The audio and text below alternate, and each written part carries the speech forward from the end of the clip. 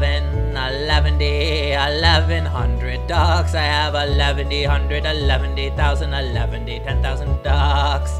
Multiply by 10 to the Google and divide by 10,000 ducks. And sit right back and enjoy the show. You have 11 Googolplex ducks. So many more ducks than can fit in the Hubble volume. They collapse on themselves and lo and behold, you have ultimate black hole duck. He's stronger, so much stronger than almost any other kind of duck. He went to Monster Island and fought Godzilla, but he still lost because, well, it's Godzilla, folks. Duh. And that was a pretty little ditty about lots and lots of ducks. And if you learned anything from this song at all, it's that Godzilla can beat a duck.